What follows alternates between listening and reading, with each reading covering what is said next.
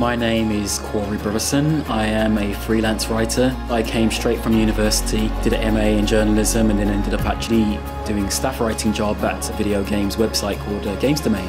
From there, things kind of cascaded where I ended up working for Yahoo. I did some freelance work for Eurogamer, Game Central, comic books. Ended up at PlayStation for 11 and a half years. We're here at the world-famous Silverstone circuit. I'm here at Gamescom 2012, in the place where it's all happening. Right now, I am writing for a game called Windrush Tales, which is an interactive fiction game which involves the player to take the place of a person who has come on the Windrush ship and experienced what life was like coming into Britain during 1950s. I've been working in the games industry for 18 and a half years now, and I've had lots of different experiences. I've worked in lots of different companies and I've made incredible friends. I met my wife. I still suffer from imposter syndrome, and for something like this is an absolutely wonderful experience to even think about it. Hello, well, welcome to the very first Ensemble Salon, which feels very fancy. I like that we're not just calling it, another video interview in the year that is 2020. We've gone for a salon and I like it a lot. I'm hugely excited to be here tonight to interview Corey Botherson.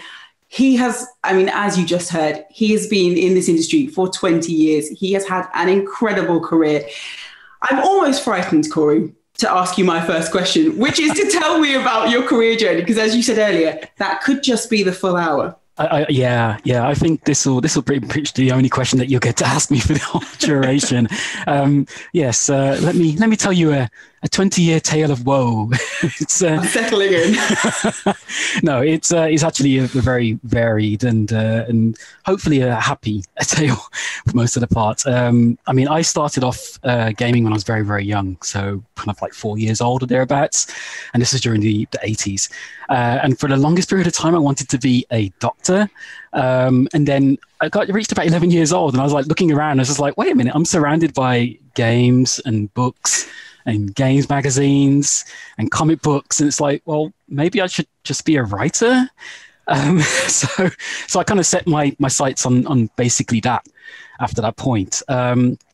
But because it was at that particular point, it was the 90s, my careers advisor was like, well, what do you want to be when you grow up? And I went, I want to be a games journalist. I want to be a writer. And the careers advisor was like, okay. So, because at that point, there was no clear path to be a writer. There was no clear path to be a games journalist. There was a clear path to be a journalist, but not necessarily the fields that I wanted to be. So at that point, I made the realization that it was probably best for me to say that I wanted to be a journalist after that. And especially because I think we had Trevor McDonald as the only kind of main black journalist in the mainstream public eye. And that kind of got people going, oh yes, you want to be Trevor McDonald the second. That's very good. So, so it got people on side a little bit. But there was a couple things that I noticed very, very quickly when I wanted to be a games journalist and / writer. The first thing was that many games journalists didn't actually have many formal qualifications at that particular point.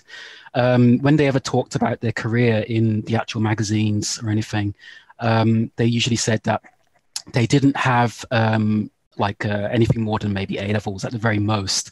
They usually had experience, but no university degrees or anything like that. And then the second thing I noticed was there was only one black person in the entire games industry that I was aware of at that particular time, because there was no internet, and some magazines didn't have any profile pictures. So the main black person I knew was a guy called Oz Brown, who was the designer for magazines like Mean Machines and CVG. And obviously he wasn't a writer, so it was like, okay, so what do I do? So I thought, okay, aim is to be super employable, like Teflon. It's like no one could reject me if I was going for a job.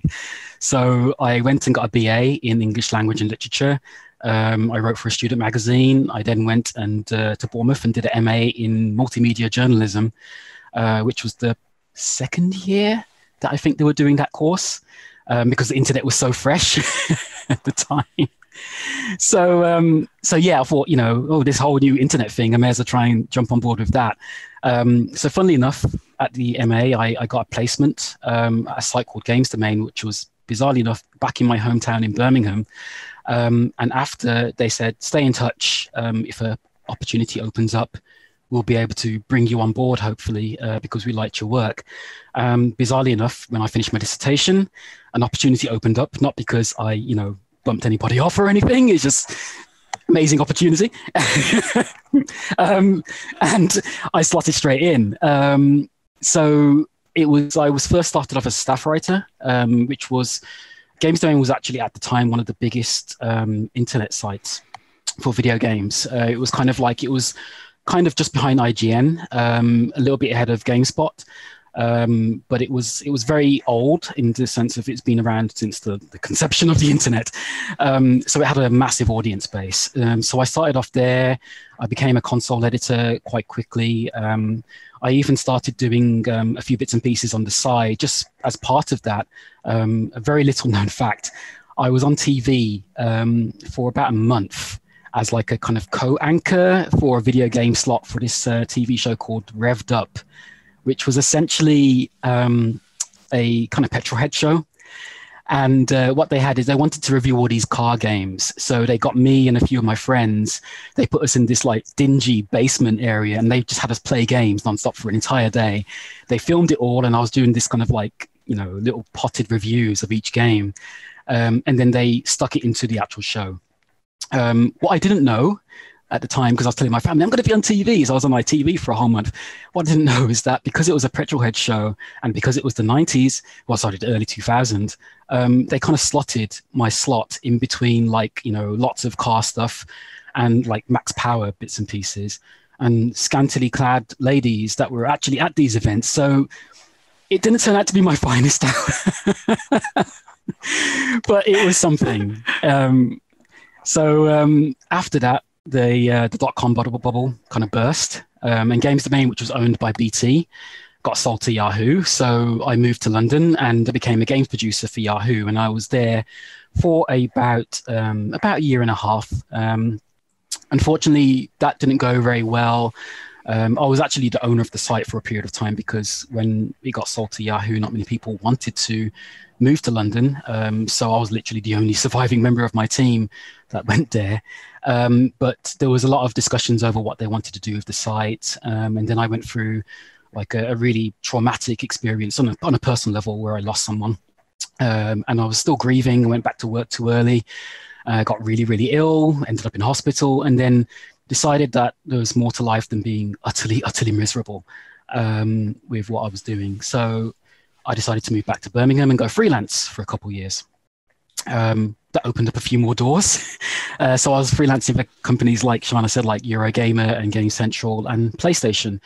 Again, a little bit of a little known fact, I did a tiny, tiny bit of voice acting. I am nowhere near as accomplished as yourself or one of my bosses, Abu, who is obviously a Hollywood star now. But I did a tiny bit of voice acting for this comic book production, which never got made at the time. So it was me just kind of dabbling in lots of different bits and pieces. I did a little. That's what actually started my comic book career as well. Started doing a lot of short stories and a little bit of editing and anthologies. Had a really close encounter with Marvel and DC Comics. Unfortunately, nothing ever happened with it, but it kind of gave me a taste of what I wanted to do on top of the fact that I was working in games. But after about 2 years of freelancing, I got kind of tired of eating noodles and and not earning any money. So opportunity for PlayStation opened up for full-time work as a content producer. So I interviewed for that, and that went really well, even though it was condensing like effectively 3 interviews in one. So it was very intense. But I ended up interviewing for that, got the job, and ended up staying there for 11 years, doing all sorts. I was working for PlayStation.com writing editorial. I worked for PlayStation blog.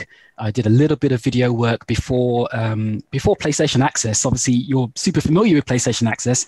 Before that became a thing, I think they saw my work doing all my presentation work and on YouTube. I was like, yeah, let's get some professionals in. No, the inspiration, I think. Thanks. We'll go with that. Yeah, thank you. So yeah, I did live in lots of different things while I was working PlayStation, and I mean, there were ups and downs, as they would be for any period of time of that length working. But I met some incredible people there that became my friends. I met my wife there. So I'm forever grateful to PlayStation for that. And I met lots of important people who effectively gave me the foundation to do what I kind of ended up doing now. So what I did after 11 years at PlayStation is that I left again and effectively went freelancing. And because I spent those 11 years at PlayStation developing my comic book work and creating series and editing for children's book publisher called Butterfly Books and doing all sorts of things in my spare time while I was working for PlayStation, I got to meet Shella Ramanan, who is the co-creator of Before I Forget, who works for Freefold and also Ubisoft Massive, I think, at the moment. And that's when we got working on Windrush Tales, which was like a narrative game, which is still in development, but we're still putting it together. Which kind of got me on the whole games dev train after that point, and it kind of gave me the opportunity to spread my wings a little bit more. So when I left PlayStation, after those 11 years, I was actually still freelancing with them. And then after that, I started kind of dabbling in other bits and pieces as well. So I was still editing for Butterfly Books. I was still working on the comic books. But I also started working as a content producer for King Games, doing content work and social work for Crash Bandicoot on the Run. And I also got picked up by Silver Rain Games as well, so as a narrative designer. So I'm now working on stuff which I can't talk much about. I'm also working on other stuff which is like for other companies which I can't say too much about either. But that's kind of led me up to this particular moment in time. Okay. Well, thanks everybody. That was great. That's all we've got time for. No. I mean, I'm not, like I said, you have had an incredible career. For me, I think one of the things I find so interesting is talking to people about their journeys into games, and they're really kind of meandering, and they often took really kind of interesting turns because games is quite a young industry. And so people had to have, well, I was going to say real careers as if our jobs aren't real, but you know what I mean, kind of more traditional careers before they moved into games. But for you, you've done so many different things, but they all coalesce so beautifully into the kind of career you have now and the umbrella of work that you do. What for you kind of made you want to take that jump into very explicitly game development? Because, obviously I'm a games journalist too, and it's a very fun job. So what made you think, do you know what? No, I've got to get stuck into the actual game dev. I had a terrible dream one day, and I thought I'm going to pursue that dream. No, it's I think it was the perfect amalgamation of my interest from 11-year-old me, which was I loved fiction. I loved working on fiction, and I loved games. And the games journalism thing was something that it's like my heart was absolutely set on. But I did games journalism for several years, and then I kind of got assimilated into games marketing through PlayStation.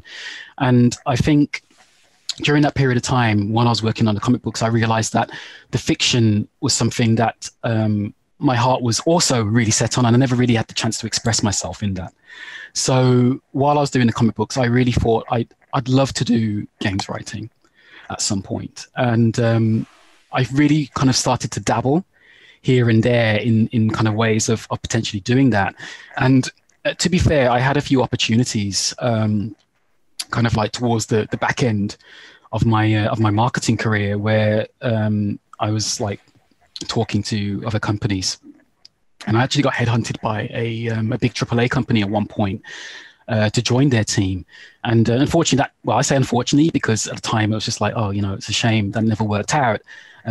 But obviously I got the opportunities what I have now, so I'm super grateful for that instead.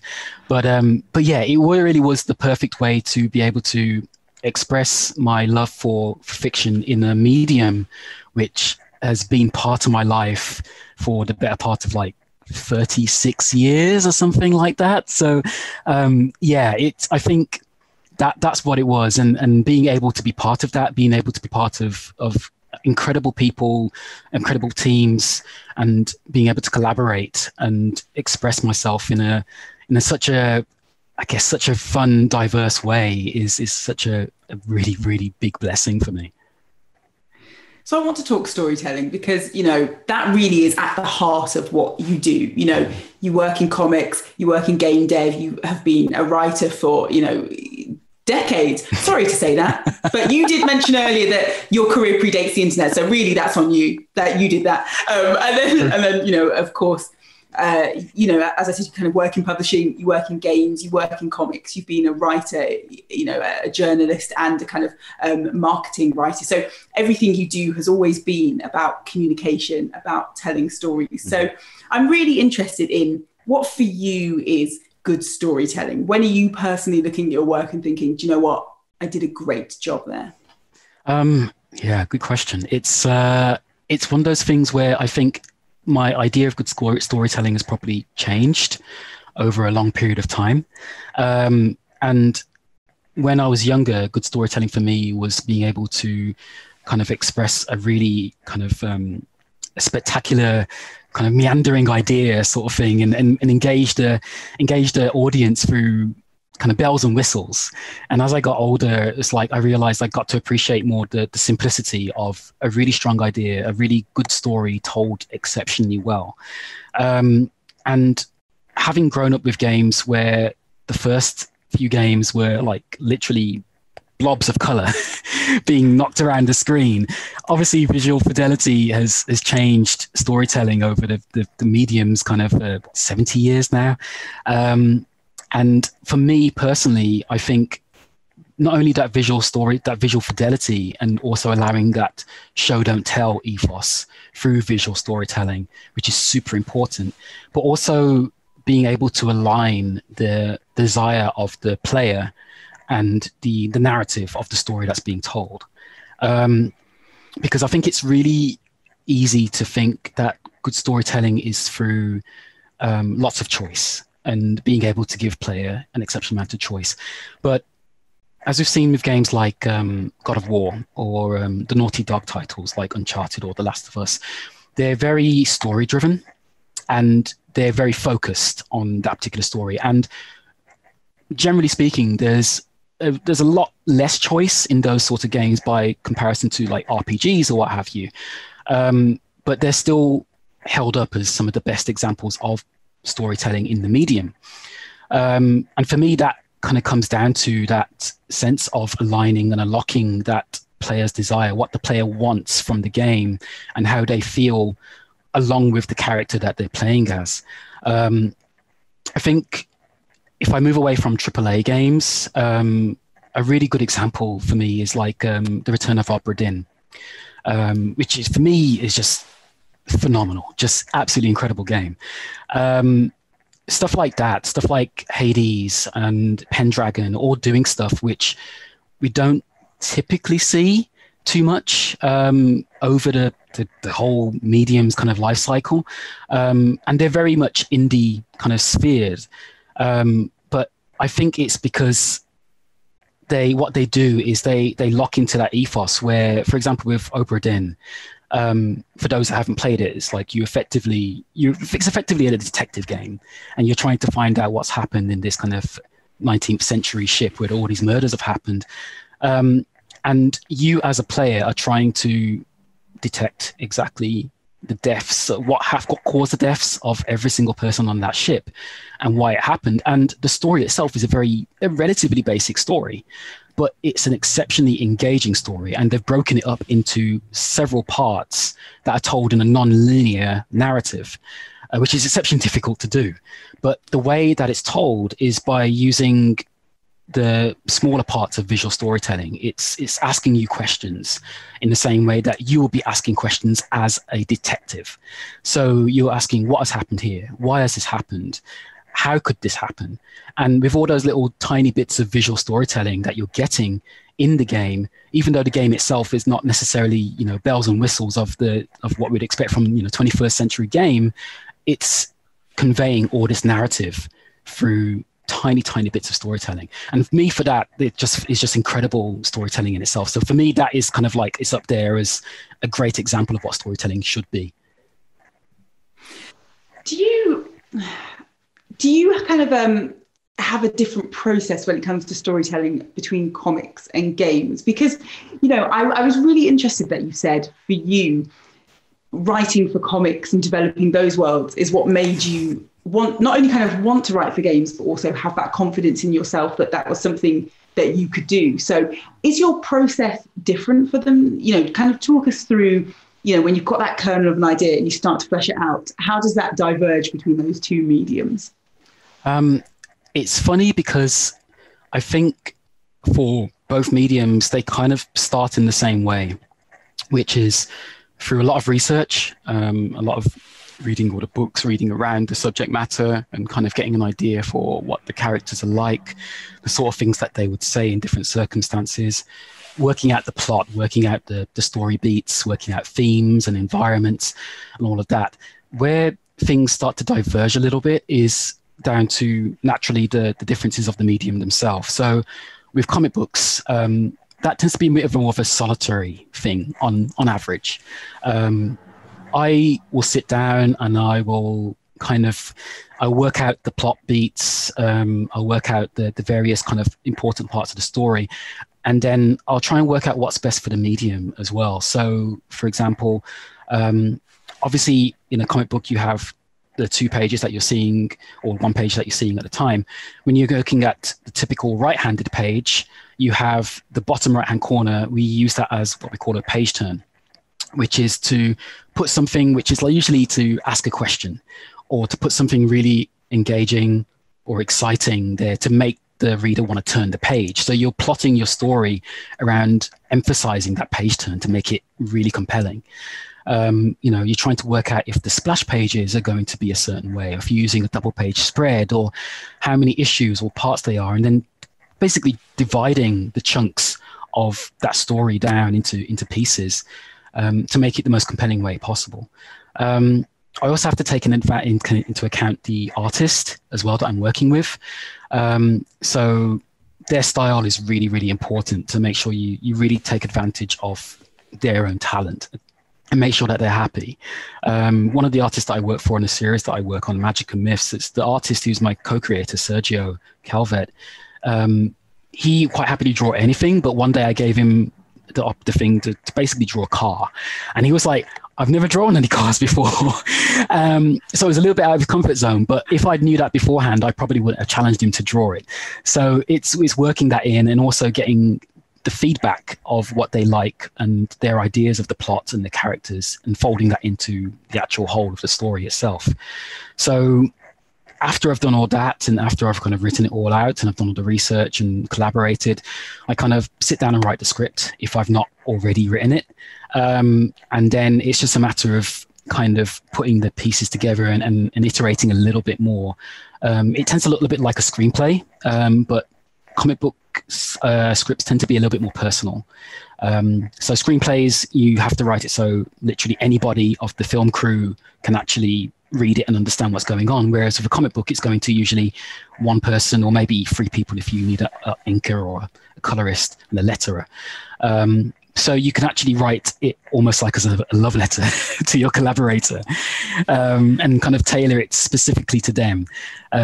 So that's when the process starts. And then when I start getting artwork back, I start to kind of tweak that a little bit more and tweak the dialogue so it fits the artwork. Games, on the other hand, sprawling, complicated things, full of machinery and stress by comparison. There's so many moving parts of games. And obviously, yes, you can develop a game by yourself or with a small team. But if you are doing a typical game, as it were, you're having to consider a lot more different parts of how the game is put together. Obviously, the stuff that I'm working on with Silver Rain, I cannot talk about. I will talk around it. I know there are at least half of the people watching are like my team members. Hi guys. The other half is like my family and my wife says, hey. So I can't talk about the game. But I will talk about my experiences on Windrush Tales and bizarrely enough, some of the stuff that I can't announce yet, but my experiences around them are quite relevant to building games. So the main thing is with games is that you're constantly charting the feelings of the player. So when I write a comic book, I'm still doing the same thing. I'm trying to work out the emotional beats of what the reader is going through. And I mean, writing is all about manipulation. So it's manipulating the audience as much as possible to feel what you want them to feel. But with games, it tends to be more kind of like gently ushering them or sometimes forcing them into doing something. And that's usually expressed through dialogue, through puzzles, through kind of environmental bits and pieces or what have you. And you're tying all of those things to the themes of the game itself. So an example of that would be Windrush Tales. So when I wrote the opening scene of Windrush Tales, and obviously that is revolving around what it's like to be an immigrant coming from the Windrush generation into the country, and then discovering that large parts of the country do not want you in the country.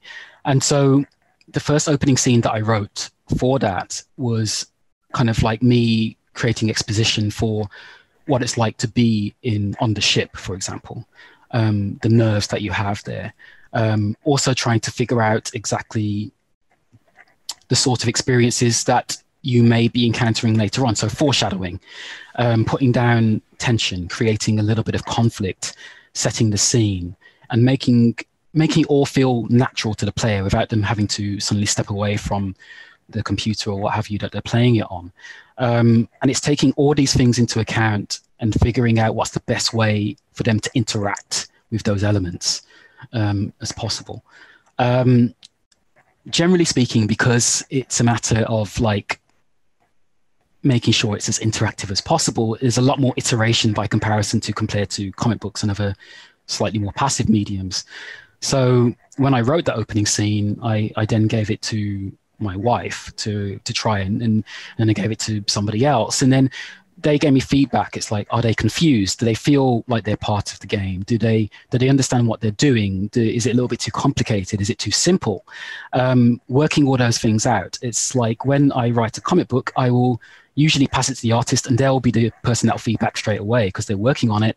And then occasionally my wife will read it and then she'll go, oh my God, this is terrible, disgusting. It's like, it cuts right to the bone of my emotional core.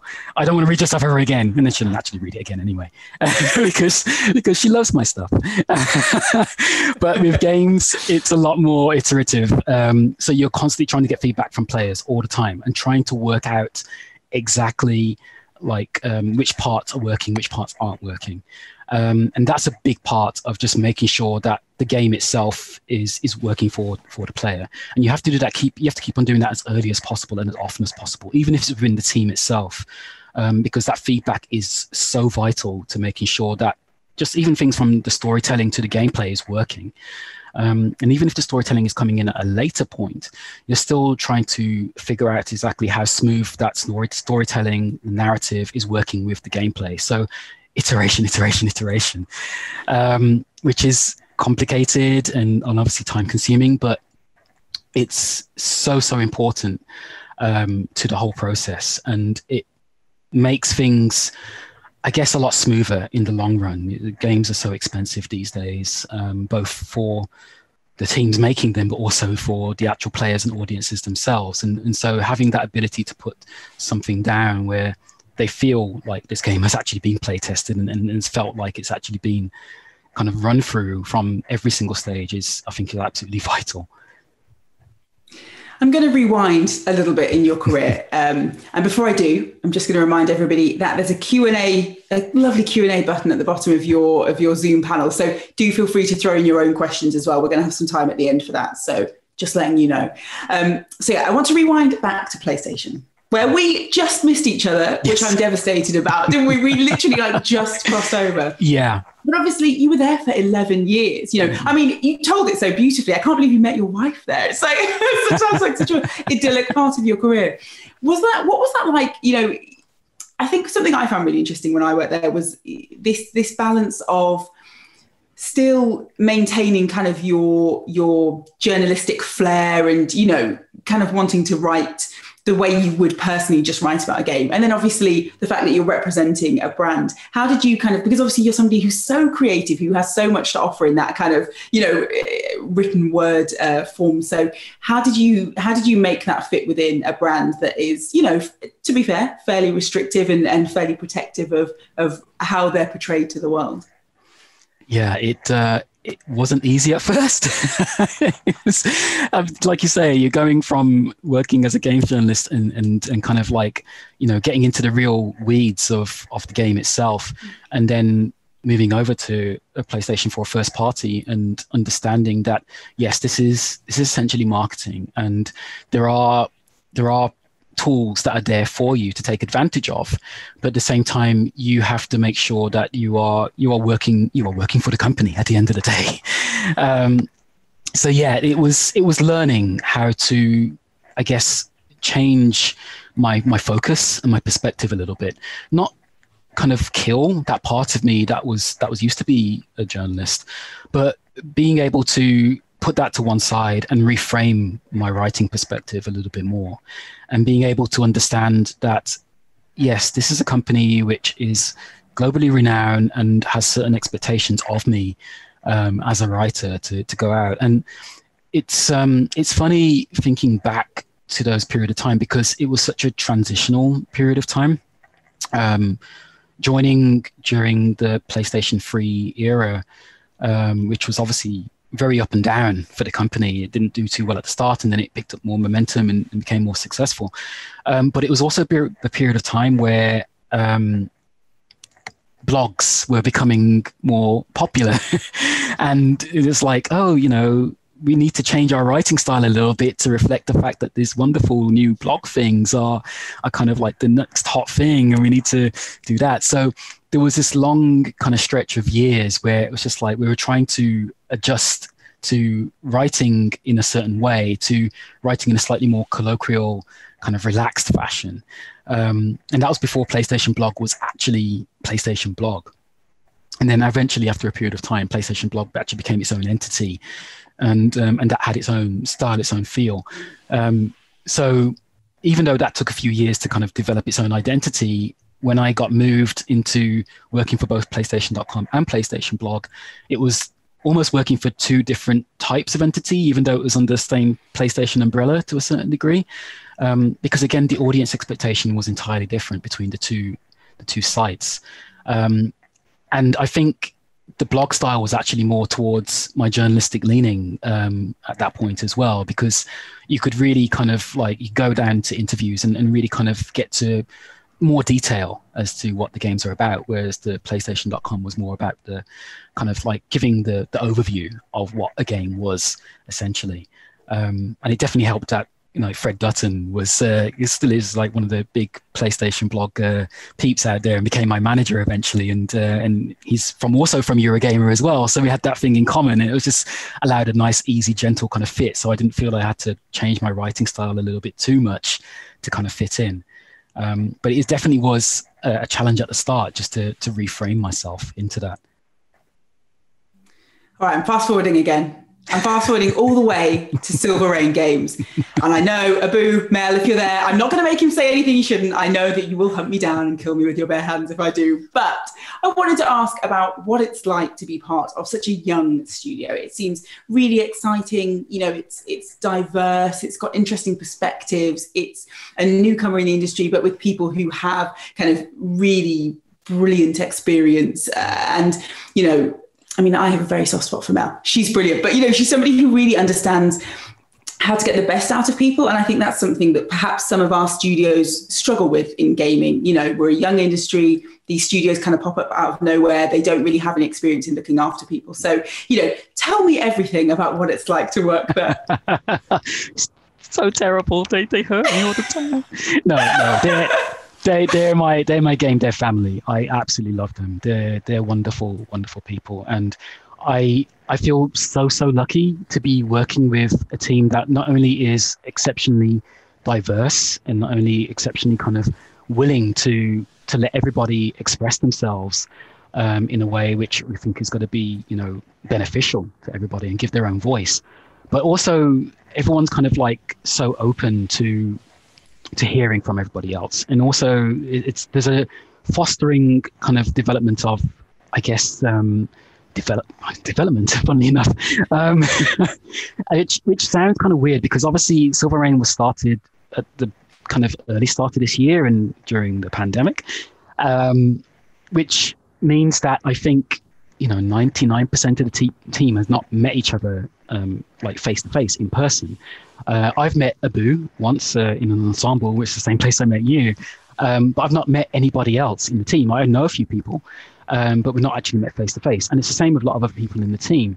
But we've managed to create this really strong bond and community already there, and because it has that level of, everybody's voice has an equal say in what we're doing. Everybody feels welcome and everyone feels comfortable within that, which, like you say, isn't very common in the games industry, unfortunately. I think it's really easy as well, especially in the games industry, to feel like you can't make mistakes and that it will be super damaging in your career, even if you're learning. And the sort of atmosphere that Mel and Abu have really tried to develop is an atmosphere which allows you to make mistakes, to learn and be encouraged, and to really kind of like be ushered along in this crazy joyride that we're currently on. And that's so important, especially because, like, in this year in particular, all our mental health is going to be a little bit more fragile than it normally would be. So being in a team which is new, which has a real focus on trying to kind of guess course correct what some of the pratfalls that the games industry has known to have over the years, it's been super refreshing.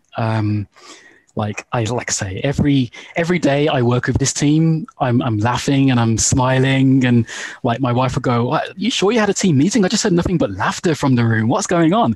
It's like, I'm not sure team meetings should be like that.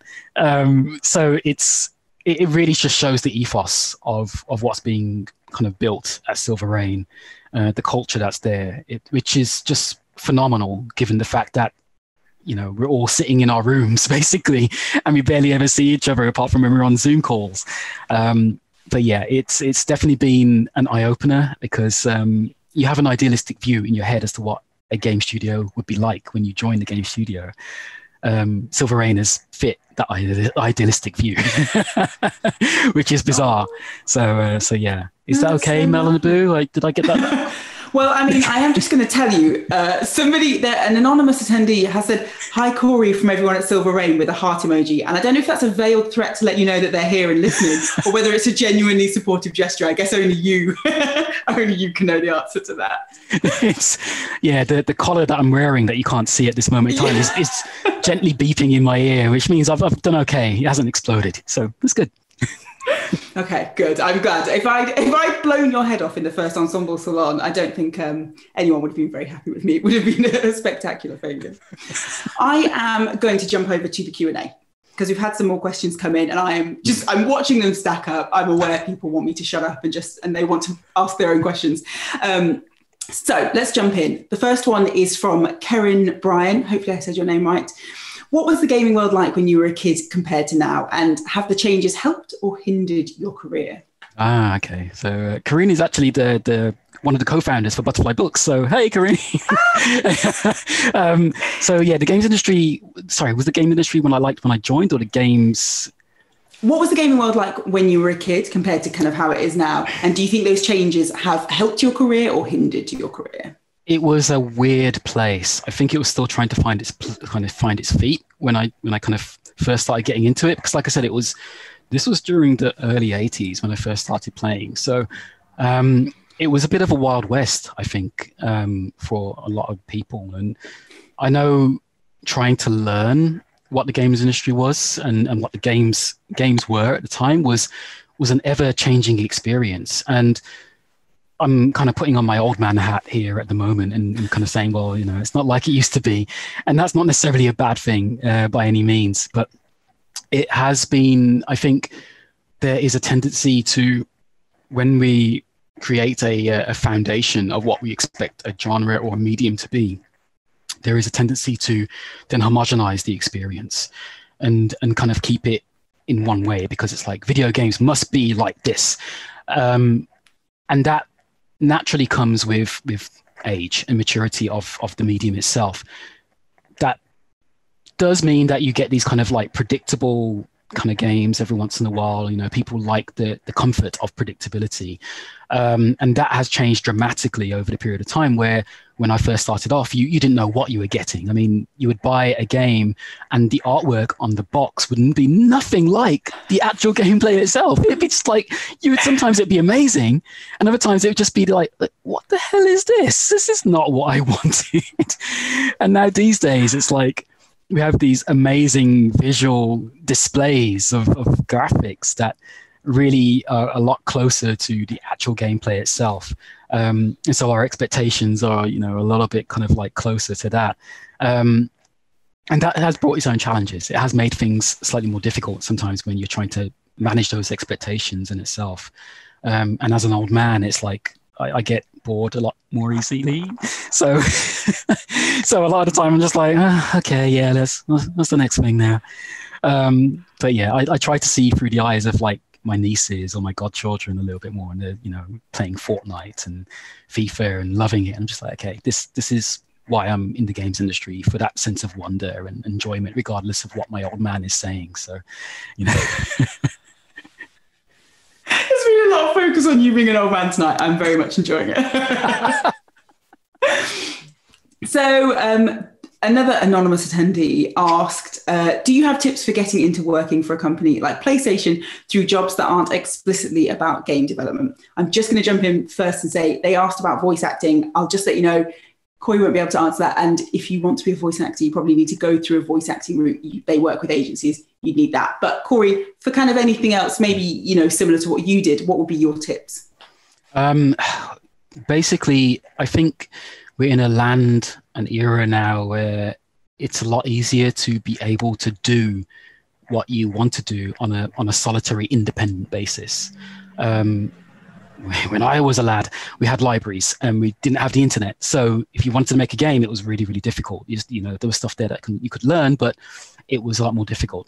These days, we have tons of really fantastic books that are available because everyone wants to share their experience. We have the internet.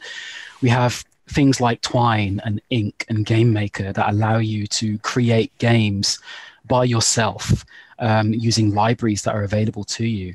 I'm not saying it's easy. There is a lot of ways that you can try and learn through either courses or through books or what have you to be able to get that experience. But the experience is absolutely fundamental for people to want to hire you.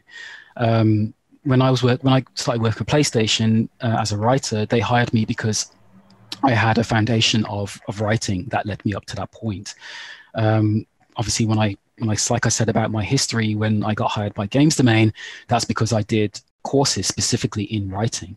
And there are so many opportunities out there that allow you to do that and get that education. It's a lot more difficult these days, conversely, because there's so much more competition for those places. So that's where it is a little bit trickier. But I think being able to sit down and kind of like just work and hone on your craft. I do not know everything about writing, and I am learning things all the time, and I am making mistakes. And I am punishing myself for those mistakes. And then I realized that that's really unfair and I shouldn't punish myself. But it's about learning all the time. It's about constantly practicing. It's about using the tools that are out there for free and being able to equip yourself for those sort of jobs. The larger the company, the more difficult it's always going to be, but there are openings that are always coming up. And, you know, if you want to be a writer, then, you know, write a blog, get out there, get some experience. If you want to write for games, then maybe make a choose your own adventure type game like I started off with, and using those tools. There are lots of things out there that can help you do that, but it is a matter of kind of basically getting out there and just doing it as much as you can, and finding the time to do it. It's not always easy, but it's probably the most efficient route for you to get there. Fantastic. We are recording this, by the way, for everybody watching, because that was just a huge mountain of really incredible advice. And I was like, I know if I was watching, I'd be like scrambling for a notepad. So don't worry, we are recording it. You can go back and listen to that incredible answer again. Anonymous attendee, what makes you decide to leave PlayStation after 11 years? And how did you make the transition from PlayStation to working for Silver Rain? So PlayStation, when you work for PlayStation, they equip this tiny little chip in the back of your neck. And after a while, if you still got it, obviously I'm joking. So what happened was, it was a confluence of lots of little things. I've got amazing friends at PlayStation. And when I actually did leave, it was actually really, really emotional. But the reason why I ended up leaving was because I wanted to go into game dev. And naturally, it's not just PlayStation, but other companies as well. There's part of being with those companies is understanding that you may not get the opportunity to work as a game dev because, that could be conflict of interest, for example. So several things happened. I started working or at least pushing myself to work to do Windrush Tales. And it was such a game which spoke to me that I thought, this is an opportunity that I don't want to pass up. The second thing that happened was that my wife actually got a job in Birmingham, which is where I'm currently living, my hometown. And it was just like, oh, okay, so really, if I want to make sure that, I like my wife, I like the marriage to work, I'd rather move to Birmingham rather than try and have a long distance marriage. So that kind of really made the decisions for me. It's like, this is a great opportunity to be closer back to my family, who are super, super supportive. I get to work on games. I get to kind of keep my marriage going, which is great. So, so those all things kind of just stacked up, and it was hard. It was actually really hard leaving PlayStation. And to their credit, they were like, just freelance with us for another year or so, and they probably could have kept me freelancing for a little bit longer, but I eventually had to leave the freelancing after that point. The transition to Silver Rain, so that was bizarre in itself. So when I got selected, along with yourself and the rest of the ensemble peeps, that was when I got to meet Abu, who is the CEO of Silver Rain and creative director. And we were just talking, obviously we're all getting to know each other and everything like that. And it's like me and Abu were just kind of chatting and everything. And then obviously I mentioned that I was a writer, and he said, oh, okay, that's interesting. Let's have a chat. So we got talking after that point. And what proceeded to happen was kind of like a kind of semi-interview is the best way for me to try and describe it. We got to know each other, but Abu kind of like sent me over some stuff. Is like, this is sort of stuff I'm working on. What do you think? And then I was like, wow, this is amazing. And I sent like 2,000 words of like, we could do this and we could do that. And this is like, what about this? And he was like, oh my God, this is great. Okay, so we had another chat, and then he sent me some more stuff, and then I sent him back 4,000 words of stuff afterwards, and he was just like, okay, right, okay, so when are you free? So we got chatting some more.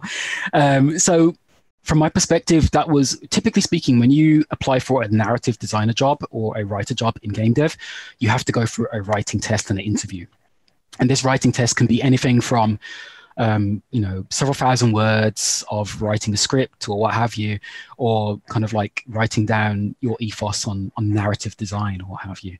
I've done several over my career. And what I did with Abu was essentially a writing test and an interview that I didn't realize I was doing. And as a result, it was like, I ended up being kind of like, oh, this is actually quite cool. You want me to do what? You want me to be part of this team? Oh, okay. Yeah, sure. So that's how I kind of got folded in. And as a result, it was like, I really kind of got to hone more of those skills. Like I said, Silver Rain are very supportive about, making sure that you feel integrated and feel comfortable and happy with what you're doing. And so that was really kind of a big part of it. But the fact that I also had been a content producer for games like Horizon Zero Dawn and Uncharted Lost Legacy and God of War and all these big AAA games, and had been writing comic books for 15 years now, kind of gave me all that foundation to be able to do the stuff that I did, that allowed Abu to kind of say, yeah, okay, we'd like to hire you. So yeah, it was a very strange, quick transition, but I'm certainly very, very grateful to have made it. Well, I think this is probably going to be our last question. So we had another anonymous question, which was, what are the biggest challenges in your current position? And because it's our final question, and because you're somebody who just speaks with such joy and passion about what you do, I kind of want to balance that out. So I think, give us kind of your biggest challenge in your career, and also, the thing that makes you most excited, the thing that you love most about what you do. Okay.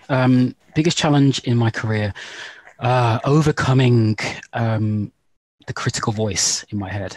I know that sounds a bit vague, but it is something which I think, especially, any creatives suffer from, that overcritical voice, whether it's imposter syndrome, whether it's actual, mental illness. I suffer from depression.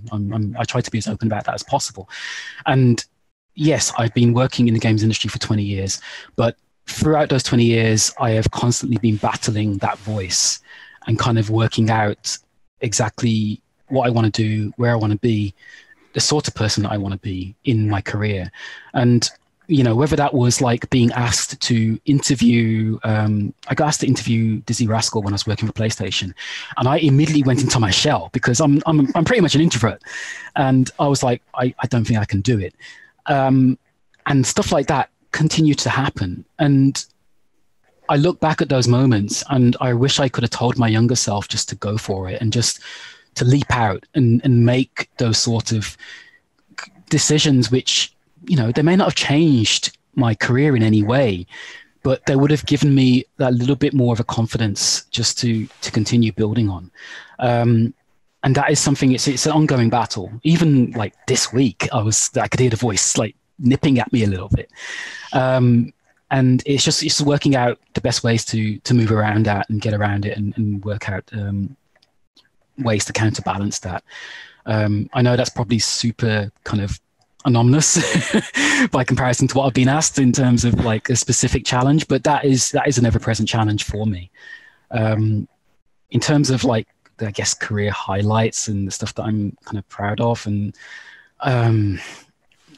there's quite a lot of stuff that I feel has been formative in my career. And, whether that was being able to interview incredible, influential people that have been, I say influential in the sense of like personally influencing me or influencing larger people like Shigeru Miyamoto and Hideo Kojima and Ueda-san and all those people that have shaped the industry, and being able to talk to them and understand their point of view in, that short space of time that you get with them.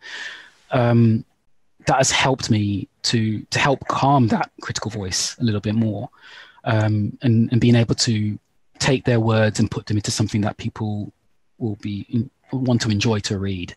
Being able to work on Windrush Tales, something that important, that for me personally, being of Caribbean heritage, is also something that has been a big deal for me. Yes, the game is still in development, and it's, there's lots of things which are kind of, we're trying to work out to get it moving along, but that has certainly been a massive, massive deal. And to be honest, this year, as crazy and as difficult as this year has been, it has been an absolute blessing to have been brought into the company that I'm not allowed to talk about as like, a consultant sort of thing, and Silver Rain as well, and King, and being able to work with ridiculously talented people.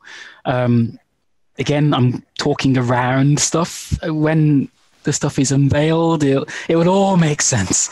But yeah, it's having those opportunities, having people come up to me and say, yeah, we want to work with you on X, Y, and Z, and then seeing X, Y, and Z and going, oh my God, okay, you trust me enough to want to contribute towards these things. Yeah, it's basically the 11-year-old me going, how the hell did you do that? You jammy git. Just what did you do? Please tell me. And that is, it's nice to be able to look back at that younger self and kind of say, you know, do hang in there. It will be difficult and there will be heartbreak, but you will be able to do something that will make you happy and make you feel fulfilled, along with people that also make you happy and make you feel fulfilled. So hopefully that answers your question.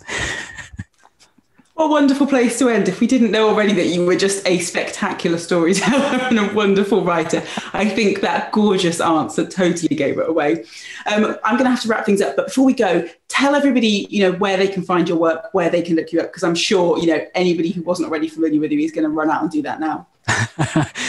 So I am in the very fortunate position to be the only Corey Botherson on the entire internet. So as long as you get my name right, which is fairly easy, it's Corey and brother and son, as in relation, then you'll find me. But I do have a website, coreybrotherson.com. My Twitter is Corey Botherson as well. My Instagram is Corey Botherson. I am super easy to find, which I'm sure is going to backfire on me at some point in the future. But yeah, you can find me on any social media. You can find me on my website. I am there. Please feel free, ask me questions, ask me anything. I'll try my best to help you and give back to an industry that has given so much to me. Well, thank you so much for this evening. I've absolutely loved talking to you. As I said, you know, you're a storyteller, you're a born storyteller. It has been absolutely wonderful to sit and chat with you this evening. So a huge thank you from me, and I assume everybody else watching. Corey Botherson there. Do go and check him out. You know, as he said, he's the only Corey Botherson. You'll be able to find him. And of course, he's going to be taking over the reins. He's going to be hosting our next Ensemble Salon, and he'll be interviewing Nahal Thoreau, who is from Electric Noir Studios. They're a BAFTA-nominated studio. They are absolutely fantastic. He is very, very interesting. And obviously, you've already seen how good Corey is, so make sure you tune in for that one. But for now, that's it. I've been Elle Osili-Wood. I've been talking to the wonderful Corey Botherson, and this has been an Ensemble Salon with Games London. Thank you very much. We'll see you next time. Thank you so much.